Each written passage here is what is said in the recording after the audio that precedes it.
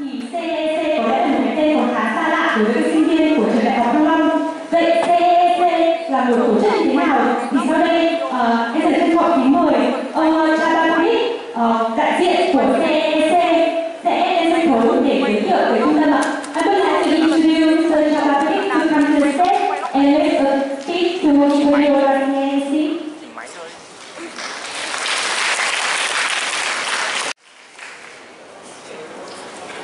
I don't stand there because it's boring. I'm a little bit closer because you have to wake up. It's Sunday morning, so I really appreciate many of you are here. Miss Tu will help me. She's our great office manager, and she graduated this university, so you give her a big hand because she's great and awesome. She will help me to translate to Vietnamese because my Vietnamese is very good. We're supposed to have a presentation, so once we have it, I will talk about the Central and Eastern European Chamber of Commerce for you, and also tell you what kind of great job we do for Vietnam and for our countries. So good morning, ladies and gentlemen.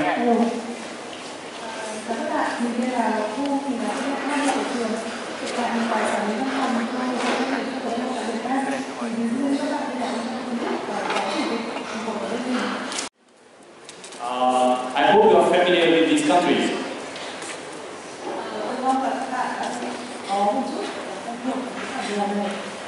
I'm sure your parents or many family relatives are about the generation of 40 or 50 are very familiar with these countries.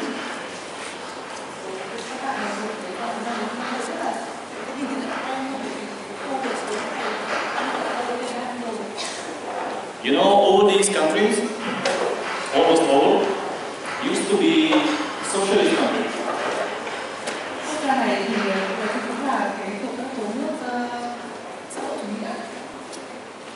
And the economy, the daily life was very similar to your life here in Vietnam these days.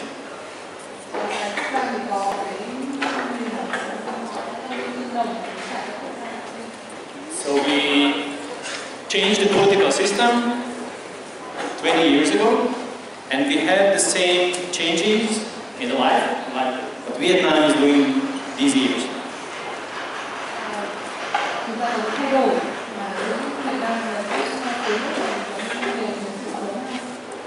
And why we are good friends with Vietnam? Because we have long, good, friendly relationships. So all these countries and Vietnam are big friends, back to 60 years and more. And hopefully we will be friends in the next 100 years. Lý do là chúng tôi đến Việt Nam bởi vì dựa theo cái tình bạn rất là lâu rồi, cái mối quan hệ giữa các khối nước này với Việt Nam có hơn 60 năm rồi. It's very important for you. You can travel much more than your parents' generation. You can travel to Europe much easier than before. And I highly recommend you to come to these countries and cities because these are the most beautiful in Europe. Ngoài ra thì bây giờ cái việc mà đi du lịch và đến các điểm nước ở châu Âu đã dễ dàng hơn rất là nhiều với cái những địa danh danh lam thắng cảnh gần như được coi là nhất trên thế giới, thì tôi rất là khuyến nghị các bạn nên đến thăm thử một lần ở nước Trung của Đông Âu. Especially Budapest, which is where I'm from, so that's why it's the most beautiful. Đặc biệt là từ Budapest, đấy là nơi là quốc gia mà tôi sống. Đấy là lý do tại sao tôi thấy nước đấy đặc biệt là đẹp. But I want to give you a homework. You go home and Google the pictures of Prague and Budapest, and you can make a comparison which one is more beautiful. These are the most beautiful cities in the world. Ngoài ra thì các bạn có thể là về nhà và Google từ một số hình ảnh từ Budapest của Hungary và Prague của Cộng hòa Séc, thì các bạn sẽ thấy là các thành phố này như thế nào và đáng được là một mối quan hệ rất đẹp thế giới. Okay, what we do, we have European companies to come to Vietnam, and we have Vietnamese companies and Vietnamese people to make business with our countries. Thì rất nhiều các doanh nghiệp có phụ đỡ đến làm việc ở Việt Nam và ngược lại. Thì ở các khối nước chúng tôi thì có rất nhiều người Việt sinh sống và định cư ở đấy. So we build a network here, we build a network in Europe, and we have these networks to cooperate. Chúng ta có thể hợp tác giữa hai chiều. Part of it is a new initiative, a new trend. There is a lot of jobs in Europe, potentially for you. Và hiện nay thì có rất nhiều công việc mà ở châu Âu mà các bạn có thể tìm hiểu và biết đâu trong tương lai thì có thể sang bên đấy làm việc ạ.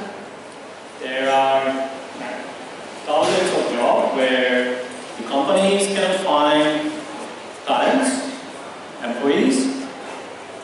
Và ở bên chúng tôi thì có hàng ngàn công ty mà đang tìm việc những tài năng trẻ và có thể làm việc tại nước của chúng tôi. So it's an upcoming trend. If you speak good English and you are good in your area, especially in IT, hospitality, there will be a lot of opportunities for you guys to go and live in Europe. Bạn cũng có thể các bạn đã biết rồi hiện nay xu thế làm việc ở các khối này rất là nhiều, vì có rất nhiều công việc đang chờ đón các bạn. Thì biết đâu các bạn cứ thử Google xem sẽ thấy là các cơ hội cho các bạn được offer ở bên kia chẳng hạn. So these are the agile and beautiful leaders of this organization. Many of us have very long hair. Đây là gương mặt một số thành viên của ban lãnh đạo chúng tôi ạ. Để thấy một số người rất là bắt như Bit of boring statistics where our members from, but it's not necessarily relevant for you. It's just a kind of summary, what kind of areas, what kind of businesses, what kind of markets we are familiar with, and how we try to help the companies to get connected.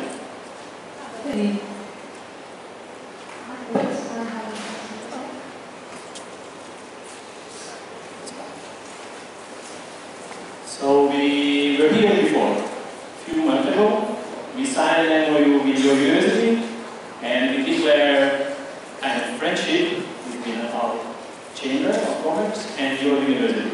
Chúng tôi đã đến Trường Thăng Long rồi và trong những lễ ký kết các bạn đã nhìn thấy.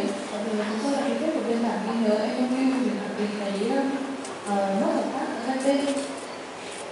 We promised the university to have access to our members. Chúng tôi đã hứa với cả trường là sẽ cung cấp cho các sinh viên ở đây cơ hội tiếp cận với các doanh nghiệp bên phòng thương mại chúng tôi. The goal of this cooperation is to help you guys to increase your chance to be successful in the labor market. Chúng tôi đã hứa với nhà trường là sẽ có nhiều hoạt động mà giúp các bạn sinh viên có thể có thêm nhiều kỹ năng và thành công hơn trong các công việc sắp tới của mình. So what does that mean in practice? There will be some speeches like this. There will be some company visits. You will be able to meet European business leaders, to talk to them, to interact with them, to ask them what they think about how you can be successful or what you should do and learn to be successful. Chúng tôi có thể giúp các em tiếp cận các doanh nghiệp của châu Âu và các em có thể hỏi các nhà tuyển dụng xem làm thế nào có thể thành công hơn và họ làm các cơ chế nào để em có thể được làm việc với các công ty của họ. So as a foreign chamber, we represent business interests of 13 different European countries. Therefore, we work together with their ambassadors, the embassies, and whenever we have a big business proposal like ministers, prime ministers, presidents, we all meet them. Phòng thương mại của chúng tôi thì đại diện thương mại cho khối 15 nước của Trung Đông Âu. Vì vậy chúng tôi làm việc và liên kết rất chặt chẽ với các đại sứ quán, các đại sứ để là có thể khi mà có các đoàn doanh nghiệp từ nước ngoài ra thì mình có thể tiếp cận với họ. So today we will have a chance to know each other a little bit better. I would like to encourage you to make a question. Để cho những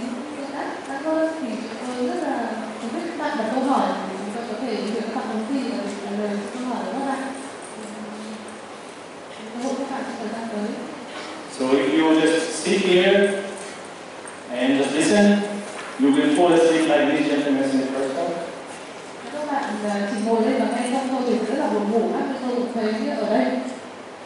So prepare your questions, make it useful for you. Feel free to ask whatever you are interested in, even the most simple. Nên các bạn cảm thấy muốn hỏi gì thì các bạn cứ lên và hỏi. Thì cái việc hỏi này không chỉ giúp các bạn là thêm kiến thức mà thậm chí còn giúp các bạn hiểu hơn về doanh nghiệp cũng như hiểu hơn về cách thức các bạn trong này cần. So simple or basic questions can be useful. First of all, for you and for the others who are not ready enough to ask questions. So, thank you. Cảm ơn các bạn. Các bạn ơi, có bạn nào muốn đặt câu hỏi cho bên CEEC không nhỉ? Các bạn mình tại vì tiếng Anh thì hôm nay chúng ta có phiên dịch ở đây và đây là một cái tổ chức rất là lớn, họ có rất là nhiều doanh nghiệp và mình biết là nếu mà bạn nào có cơ hội được làm việc có cơ hội được làm việc trong doanh nghiệp mà CEEC đang quản lý thì các bạn sẽ có khả năng được đi nước ngoài rất là nhiều và được phát triển rất là nhiều. Nên là bạn nào có câu hỏi các bạn đừng ngại giơ tay. Theo thầy nghĩ các bạn ra đặt câu hỏi nhé, sau đó sẽ có cộng tác viên thì thành viên của UB đưa mic cho các em. Bạn nào có câu hỏi gì không ạ? Các bạn ra hỏi nhé. I have a question for you about the official way to connect to your organization.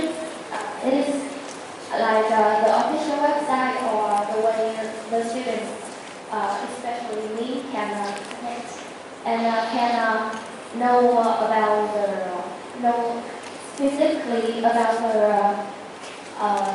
the factory and the company you work with and kind of stuff like that. Thank you. Thank you. You are very great.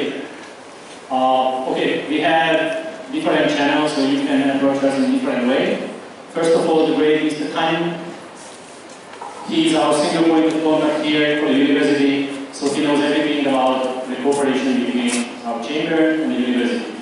Second.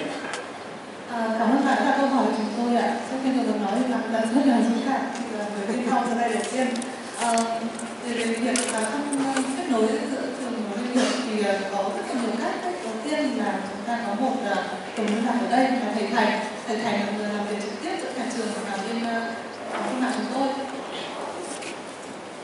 Second of all, homework for you, please go to Facebook and like our Facebook page.